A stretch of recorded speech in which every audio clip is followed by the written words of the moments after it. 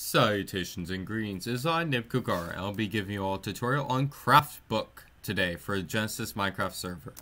Now, here are all the different contraptions that can be made with CraftBook. We'll first concentrate on the two that are usable in almost every world, except for vanilla, obviously, because vanilla's all poor and sad and without cool stuff. Now, it's really easy. All you have to do is get a block that's usable for bridges, which is most blocks, honestly. And then all you have to do is place a sign saying on the second line, bridge, and ta-da! It does the rest. Let me quit lumberjack, farmer, and miner. That way I don't get those spam messages. Now, that's really easy. All you have to do is place that. And that's pretty much what I did here. As you can see, I did second line, not bridge, because this is not bridge, it's a bridge. And then you just right click the sign and ta-da! Holy shit, yes, it is that easy and that fucking amazing. Now you do have to have a sign on both sides, so maybe not quite that easy. It's so actually very, very difficult. You have to put the sign saying bridge on it on both sides. Oh my gosh, I can't believe a few players are able to handle that kind of workload, but I hope that you can. But this can also be activated by redstone. It's super awesome and fun. You want to do buttons instead? Screw levers. Do a button. Have the bridge reappear after a few seconds. Do some sort of crazy redstone contraption where you can press a button and have like a delay. Have extended redstone so that the bridge stays gone for even longer. I don't really know. I don't really care. It looks super cool. It is up for you guys to use. Next one that's available in both the adventure, survival, and the factions world is gates. It is pretty similar. We're just going to break this so you guys can see. Now gates, it's only half the workload of bridges because you only have to put the sign on one side. All you have to do is put the gate on the second line like that and ta-da! Now you can let the slime right through if the slime wasn't so big and fat. Big fat slime. And ta-da, just right click and it's done. Now let's get that lever over here and ta-da, it's a giant gate. Now as you can probably tell, these are really awesome and usable for castles. Now your castle has a wooden theme, that's completely fine. Gates can work with both iron bars and all fences. So ta-da, there you go. Now we're moving on to the different CraftBook features that are only available for the factions world. Don't worry, the other worlds have plenty of cool stuff too. They're more magic themed. Now this is an elevator.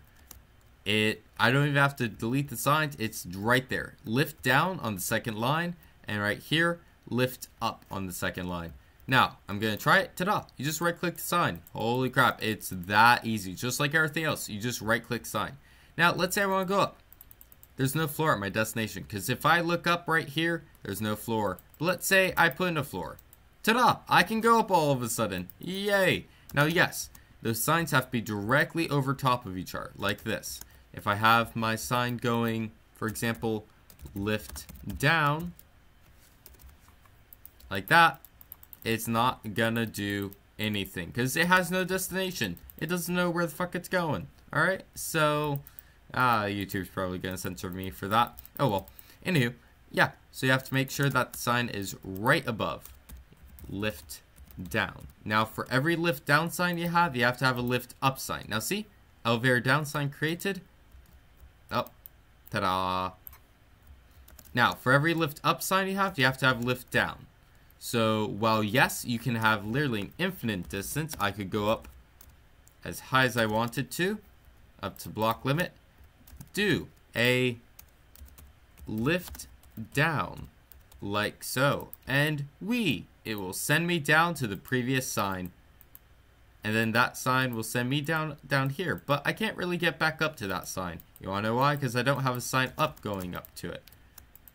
Now if I try shift click this, yes, it will still teleport me. So we're gonna make a sign going way up there like so. Lift up. And ta-da, it's that easy. Now we shall fall back down. Crash. Now, one of the very much simpler features is jack-o'-lanterns into pumpkins, or vice versa. Just do a redstone signal. It's really that easy. Similar thing for netherrack is that you just create a fire, and ta-da. Moving on to the pistons. We have some very fun pistons over here. First one, you put bounce on the second line, and then on the third line you put the numbers. So it would be like this. Bounce, and then 5.0. And ta-da! Piston bounce mechanic created. Make sure always check for that text to make sure you did it right. So let's, oh no, we have TNT. Let's launch into the air. Whee! Kaboom! Whee! Oh, I got stuck in the cobweb. Now this is a feature of another plugin that will be introduced in the Movecraft tutorial. But now that cobweb's done, whee! Cobweb, a little bit of residue over there. You know how spiders are. Next one is the super push. Now I can push. You know how usually pistons have a very limited amount of pushing? These ones don't. And in fact, they can even push air. They can just keep going. Oh no. That's not good.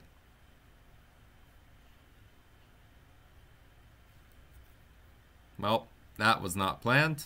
Oh well. Well, I guess show you now how the next piston works. It is really easy. All you have to do is put a block behind where you want to break. Yes, I did say break. Get another piston in there. Ah. Ta-da. And do break. Or no, crush. Was it crush or break? I think it is crush. Ah, it was crush. Haha. And then ta-da. It crushes the blocks that are in front of it. So we're gonna boop, crush. And this is where that super push would come into handy. Because if this was a super push, for example, as easy as this, super push, ta-da, I can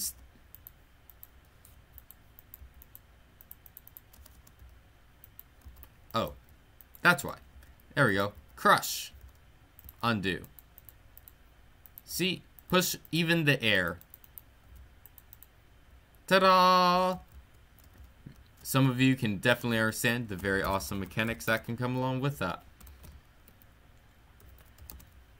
Alright. Next one are the pipes. Now, some of you will get very excited for the pipes tutorial.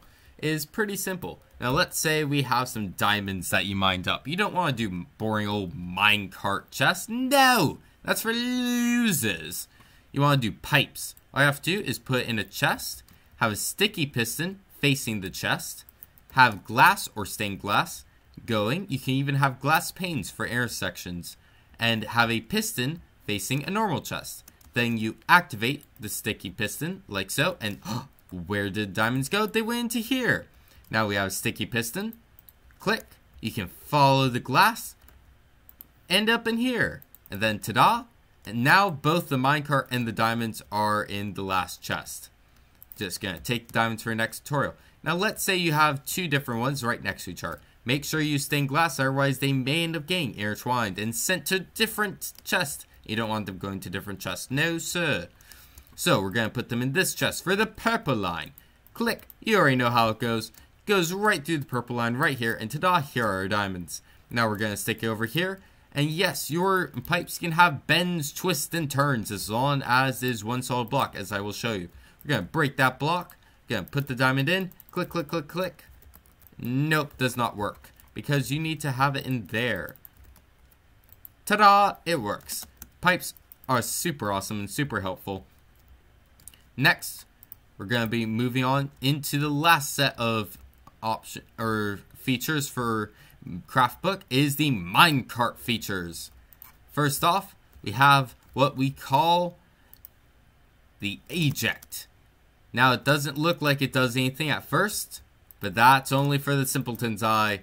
Now, if I get in here and activate the lever upon reaching the iron block with eject above it, as it has to be exactly that, it has to be an iron block with a second line, as you put, like so. It'd be like that. See, even fixes it for me because I can't spell right. Have a rail above it, hit the minecart, and ta-da! If I try go the arrow direction, slowly, slowly, slowly. Ah, I still get ejected. There goes the minecart. Now, next one will have you all very excited. Elevators. Super cool. Now, isn't that amazing?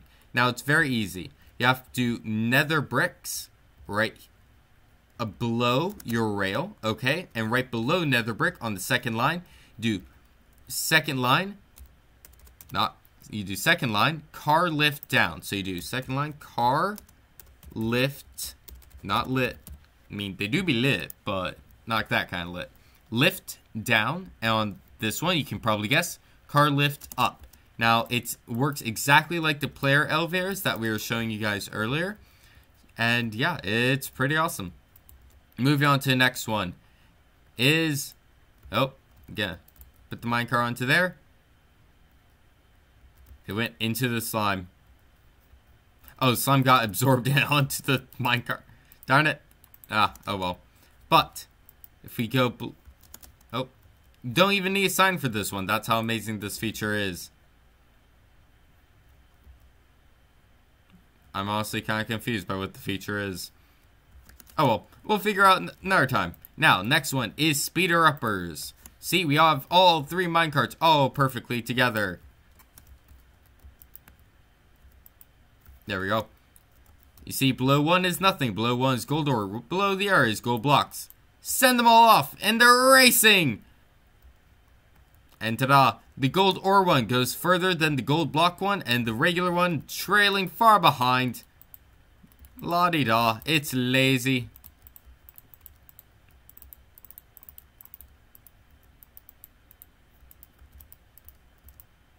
There we go. Close enough. So if we do this all again, we can have them all go at the same time. Obviously, we know which one's going to be going slower. Send them all off. Wait, something went wrong. I messed it up. I messed everything up. Here we go. One more time. And ta-da. Ah, it goes all the way back around. Incredible. So make sure you have Silk Touch if you want to have really fast going minecarts. Next one is a slowing feature. Put gravel underneath your rails and ta-da, it just slows down. For the gold, for a speed up, and for the gravel slowing down, you do not need signs. It simply does it by magic. Next one is a pit stop. You gotta get obsidian, and underneath the obsidian, you put station. Alright, make sure to have the sign facing the direction you want your minecart to go. We'll show you why in a little bit. So, gonna launch off the Minecraft, and doop, it got stopped because this obsidian has no redstone signal. But now we're gonna send it off. Ta-da!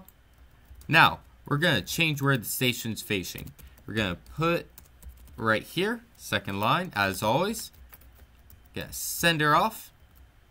Has no signal, and ta-da! It gets sent off that way. So make sure again that your sign is facing whichever direction you want your minecart to go. Now that concludes all of the fun features that our CraftBook has to offer. I hope you all get on the Minecraft Genesis MC server soon. Have a good day.